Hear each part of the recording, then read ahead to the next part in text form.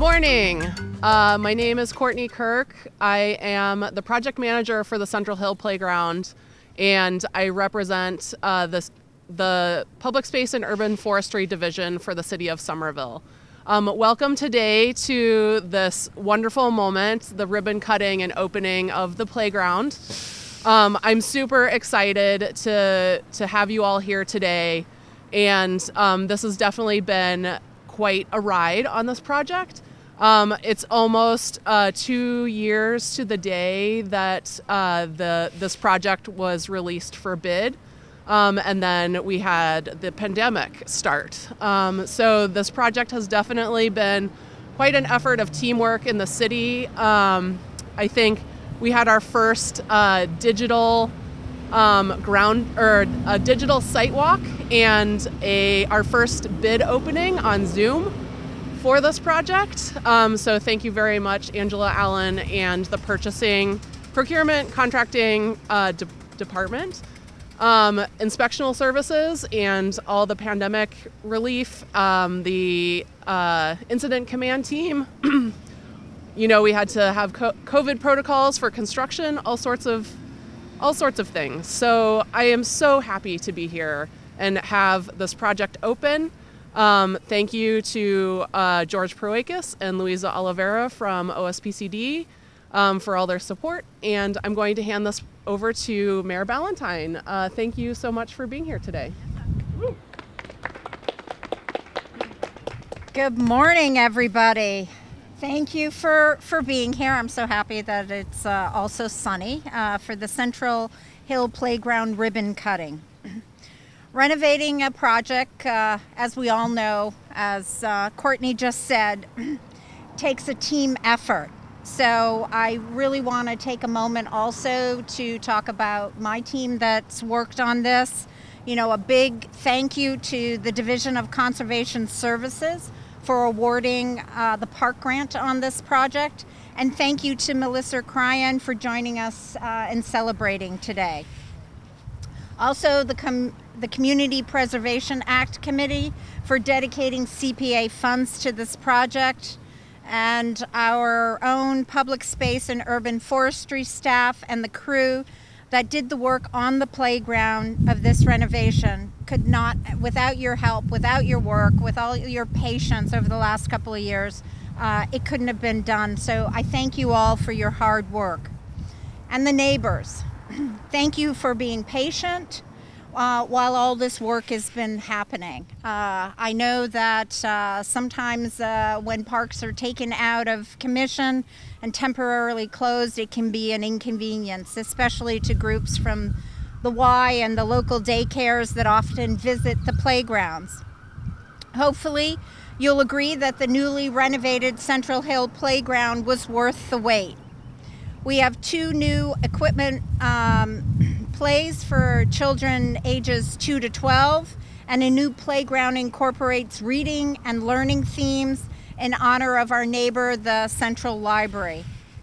We also have a misting poles. Here's one. So on those hot days, this will serve as this oasis, and with plenty of shade trees and these misting poles to help everybody keep cool. The Central Hill Playground takes advantage of the surrounding slides built into the grade of the hill, with plenty of seating where you can enjoy a book from the library. And of course, the playground is just one of the new things in our larger civic campus. Along with the new Somerville High School, and the Central Hill Playground represents the changes we are working on to make the Central Hill a civic campus with services and amenities that best serve our residents. Thank you for coming today to celebrate the reopening of the Central Hill Playground. It's exciting that this project is done, and certainly with spring here in the air and beginning, we'll all be getting out and enjoying more of the wonderful weather here. So thank you, and I'd like to also invite up to speak your ward councillor, Ben Ewan-Campen.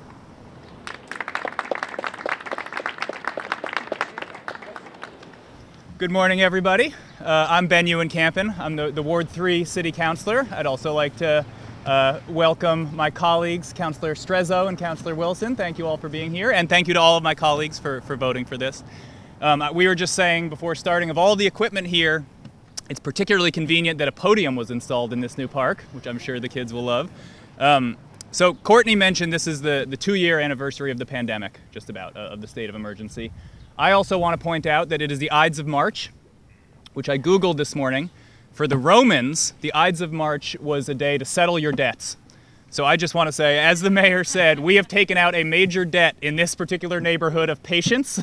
They've had GLX construction, high school construction, this construction, and I am very, very happy that today we can start to repay that debt with the opening of this incredible park. And it is a double whammy that it's right in front of the library, 2 of the best things that local government does.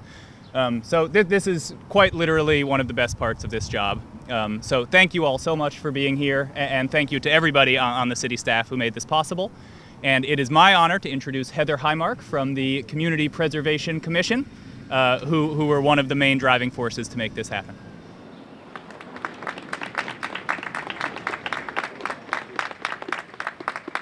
Hello, good morning. So the Community Preservation Act had a small, big role to play in this. Small in that our role was mostly in financing, unlike the architects and the staff support from the city who had to work every day to envision this place and make it happen. But big in that financing is a big part of making any kind of public improvement happen. So it is with great pleasure that here in front of our historic library and our new high school and our new Central Hill playground that we can really enjoy the impact of public work and investing in our social spaces.